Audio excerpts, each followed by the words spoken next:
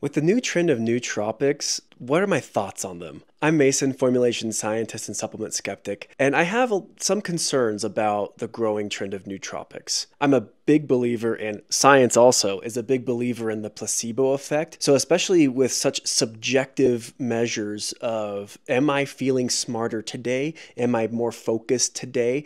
Am I more attentive today? Am I thinking so much faster today? But if I give you a placebo and I tell you, hey, this is going to make you limitless, and then you take it and you're like, oh my gosh, I'm feeling so much better. I'm feeling much more energetic. I'm feeling much more alert. How would I be able to separate your perception of improvement from any actual meaningful improvement? Placebo effect is real, and consciousness, cognition is such a subjective thing that you're probably going to feel like you experience a benefit whether or not the product works. So keep that in mind. If you want more content like this, like and follow, and leave a comment down below for what you want me to cover next.